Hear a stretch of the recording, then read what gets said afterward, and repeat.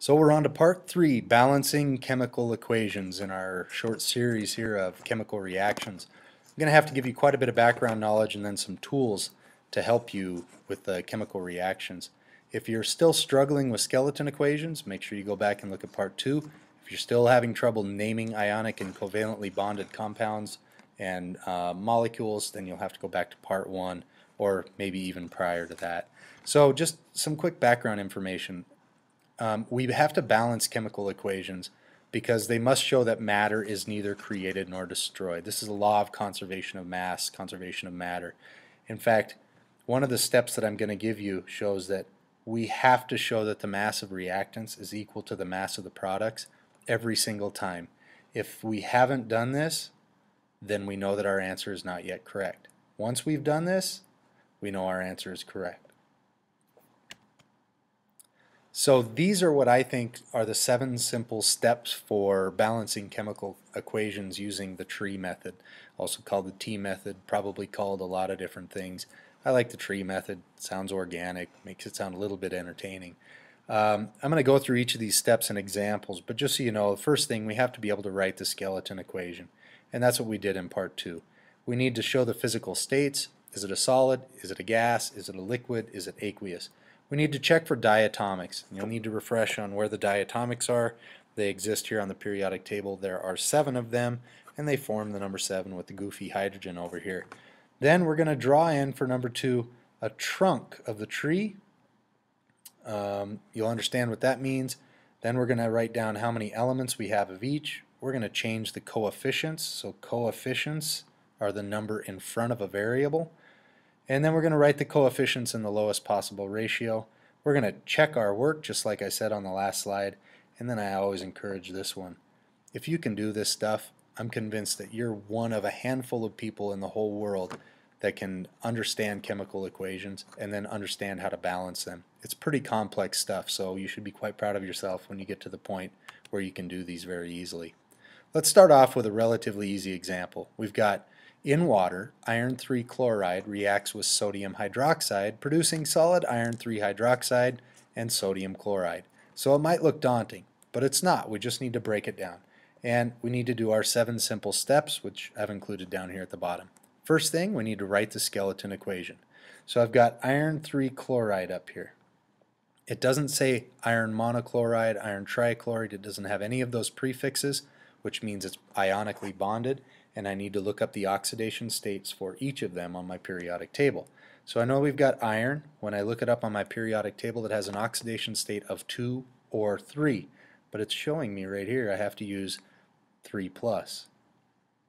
And then chlorine, I look it up on the periodic table, it's got an oxidation state of 1 minus. To balance these out, I need to have 3 of those chlorines to even out that plus 3 charge over there on the iron. So I've got FeCl3. Then it says it reacts with sodium hydroxide. Plus reacts with sodium hydroxide. This sodium hydroxide does not say monoditri, any of those things, so I need to look them all up on the periodic table to find their oxidation states. Sodium is 1 plus. Hydroxide is one of those polyatomic ions. Just need to remember those. And it is OH minus. Again, on the back of the periodic table, or you can find those resources elsewhere. They cancel each other out, and I've got NaOH. Now, it says that those react together to produce solid iron 3 hydroxide. Now, one thing you'll notice is I'm leaving these states off for just a second, and I'll come back and I'll check those right down here, and we'll put them back on. I wanted to leave them off just so we could get this equation put together. We'll worry about the states in just a second, but normally I'll put them in as we're working through. So we're producing solid iron 3 hydroxide. Iron 3 means we have iron 3 plus. Hydroxide, we looked it up before, was OH minus. Now to get these to even out, and I'm going to have to erase these just to fit my parentheses in there, that means we need to have 3 of those hydroxides to even out that positively charged iron. Then the last one is sodium chloride, so plus. Sodium is Na, it's 1 plus, and chlorine is 1 minus on the periodic table, so these even out.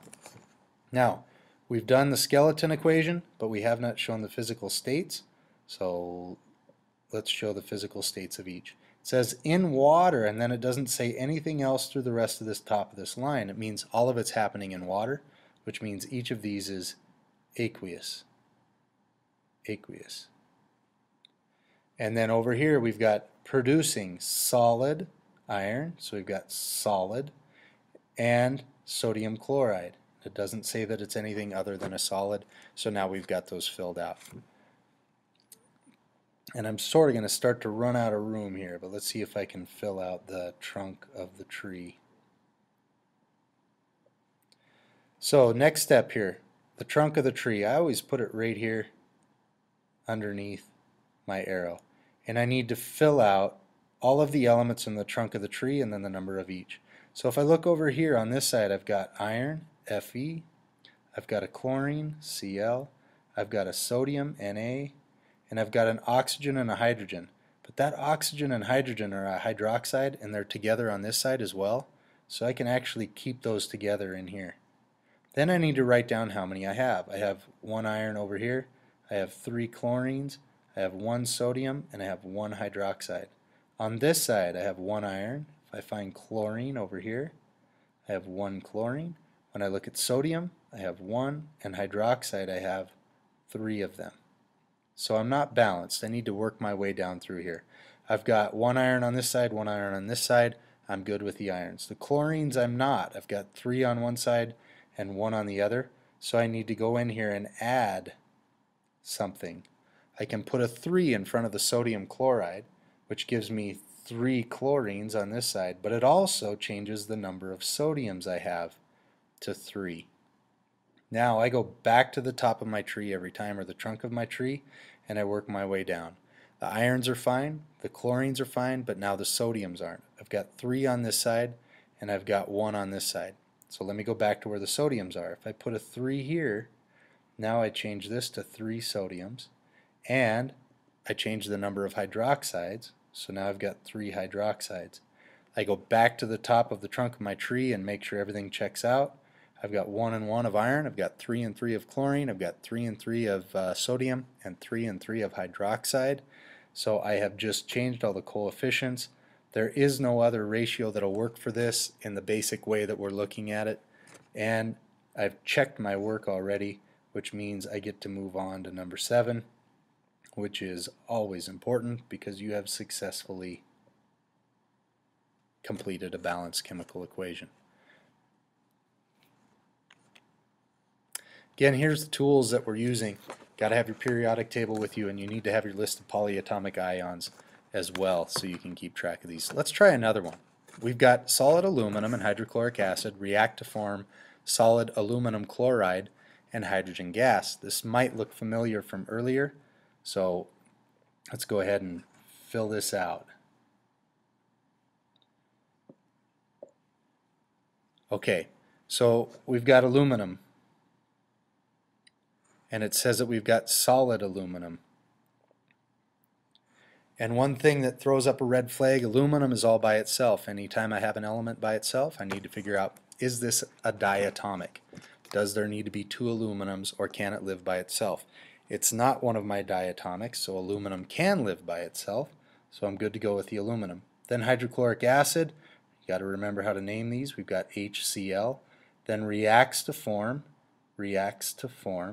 aluminum chloride. It doesn't say mono, di, tri, any of those, which means this is ionically bonded. I've got aluminum, Al, 3+. I looked it up on the periodic table. And Cl, chlorine, is 1-. So I need AlCl3 to even those out. Then it says I've also gas, so hydrogen, gas.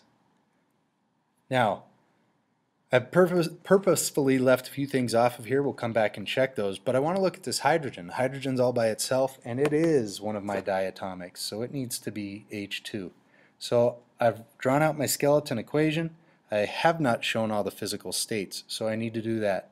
I've got this hydrochloric acid. Hydrochloric acid and all acids are aqueous, so I need to include that. It says I made solid aluminum chloride, so I'm going to put a S here for solid, and then I do have it for the hydrogen gas. I'm going to switch colors here for the trunk of the tree. I'm going to put my trunk of my tree right here. I'm going to then write all of the elements. I've got aluminum, I've got hydrogen, and I've got chlorine to deal with here. So I need to write the number of elements for each one of those. Over here I have 1 aluminum, I have 1 hydrogen, I have 1 chlorine. This side I have 1 aluminum, I have 2 hydrogens, and I have 3 chlorines. So my aluminums are not balanced out. Let's grab a different color here so we can work through these. I'm sorry, my aluminums are, my hydrogens are not. I need more hydrogen over here. So if I put a 2 here to try to balance this out, it's also going to change my chlorines down here to a 2. When I go back up here, my aluminums are good, my hydrogens are good, but my chlorines are not. So I need to get more chlorine on the reactant side of my equation over here. Now, one thing that's going to start to happen is I could keep adding and adding and adding, and I'm eventually going to get up to a common multiplier. I have an odd number over here and I have an even number over here. Oftentimes one trick that'll help you out with that is to multiply those two together. That gives you a common multiplier. When we do that, I get 6. So let's see what that does. If I come back over here and erase the 2 that I initially put here, and I put a 6, because I think that might be the common multiplier, I need to go back and fix my hydrogens. I don't have 2 hydrogens over here now. I have 6, and I don't have 2 chlorines. I have 6 chlorines. I go back up to my aluminums. They're fine. My hydrogens are not. I can put a 3 in front of this hydrogen because 3 times 2 is 6. Now my hydrogens are evened out, but my chlorines are not. So I need 6 chlorines. I have to put a 2 here because 2 times this 3 is going to give me 6. And I need to fix my aluminums, so I come back up and change that to a 2. And now I'm still not done because my aluminums are not balanced out. So I look back at the reactant side and I see I've got aluminum all by itself, and I can easily make this a 2 and that a 2. And now it looks like I'm good. I've changed the coefficients for 4. The lowest ratio, this one is in its lowest ratio, although it can be simplified if we used fractions. We're not going to worry about that right now. We have checked our work. We've got 266, 266 over here, which means finally we're done. We get to smile. And we have one more example if you want to see it. Okay, solid zinc and aqueous hydrogen sulfate react to produce hydrogen gas and aqueous zinc sulfate. So I'm going to run through this one quickly. We've got solid zinc. Zinc, all by itself. We see something by itself, we need to say, is it a polyatomic ion? It's not, so this zinc can live all by itself. That says S for solid, I apologize. Then we've got aqueous hydrogen sulfate. Hydrogen sulfate, we've got hydrogen, which is 1 plus, and sulfate is a polyatomic ion on the back. We're going to find out it's SO4 2 minus. So this 2 has to come down here. Those two even out. We've got zinc and hydrogen sulfate. This is aqueous. This is also an acid. We'll go back to the naming for acids if you're struggling with that one. And then these react to produce hydrogen gas. So we've got hydrogen, gas. Remember, we have an element all by itself. We need to find out, is it diatomic? We look. Hydrogen has to be H2 plus aqueous zinc sulfate.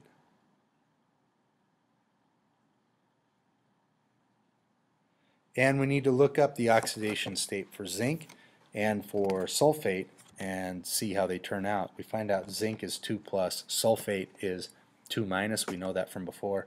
So ZnSO4 does work. I apologize for the writing here. We then need to work our way down through here. And I'm going to do that rather quickly because we've set this one up to be relatively doable here. Switch color. We've got zinc, we've got hydrogen, And notice we've got this sulfate over here and a sulfate over there. I can keep those together. So I'm going to put SO4 right here. We've got one zinc, we've got two hydrogens, and we've got one SO4. On the other side, we've got one zinc, we've got two hydrogens, and we've got one SO4. So it looks like, as we work our way down through here, everything checks out. We don't have any coefficients, so it must be in the lowest possible ratio. We check our work, we've got 1, 2, 1, 1, 2, 1. Fantastic. This is a balanced chemical equation. We can now smile. So good luck with these. The more you do, the better you will become. So practice makes perfect on balancing chemical equations. It's going to be especially valuable when we move into learning about moles, molarity, and especially when we get into stoichiometry. So these steps are just going to be the very beginning of what we do when we move on through the next units. So good luck, and we'll come back later. We'll talk about part 4 and how to recognize different types of reactions, and also how to start writing out those reactions from word equations. So good luck.